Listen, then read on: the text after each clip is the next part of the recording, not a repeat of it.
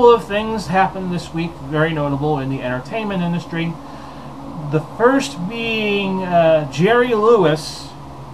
It has been announced that he will not be a part of the now truncated 2011 MDA telethon in any way, shape, or form. They had hoped, or I guess he had hoped, to come on at the end and sing "You Never Walk Alone" like he always did every year, but they're making a clean break from him. The Muscular Dystrophy Association is. Jerry Lewis has been a part of that organization most of his life. And some people say that he exploited all of the kids, all of what he would always say, "my kids," and some would say that he was a great help to them. History will pass its ultimate judgment, I suppose. I think he started the National Telethon in 1966 with just a handful of northeastern stations. And in its heyday in the 80s and 90s, he had a station in every part of the country carrying his telethon. Then in the late 90s, a lot of the stations that carried his telethon, I first encountered this when I was up in Charlotte, North Carolina in 1999, would just carry the last few hours of his telethon.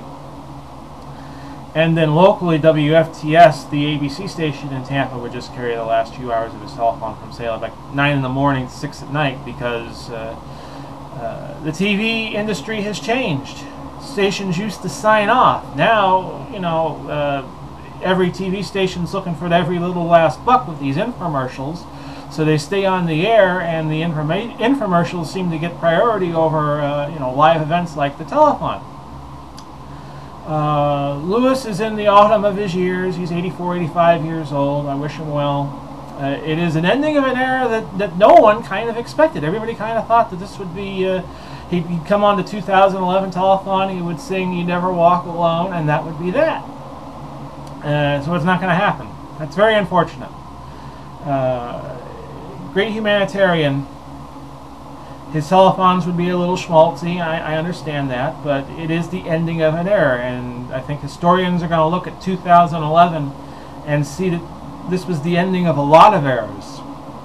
Now, on another note, imagine you are an MTV executive on August 1st, 1981, and your station, your cable network, has just gotten off the ground.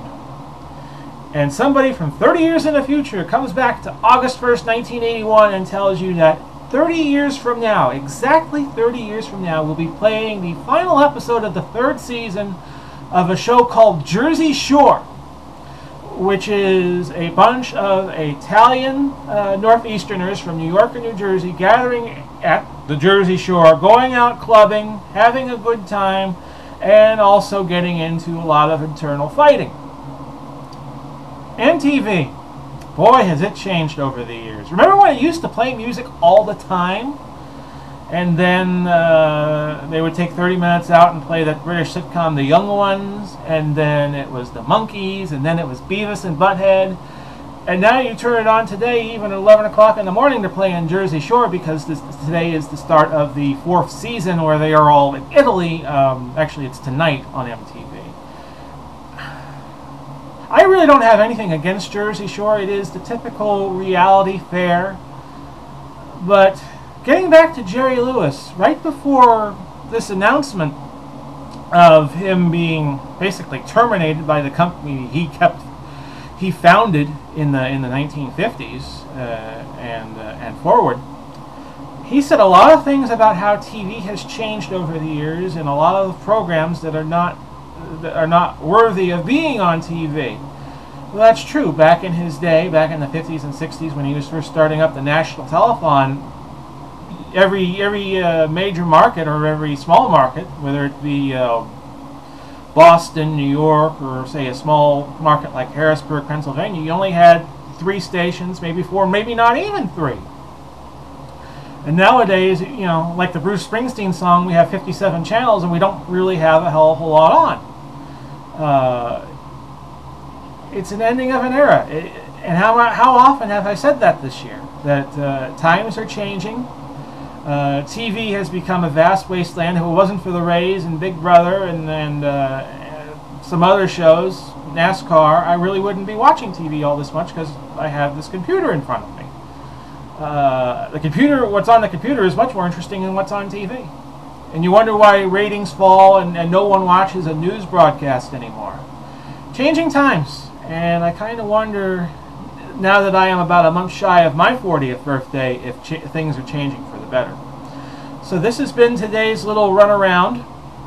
The Big Paulie video blog. This, let me just check the date and make sure I give you the right one. Oh yes, August 4th, 2011.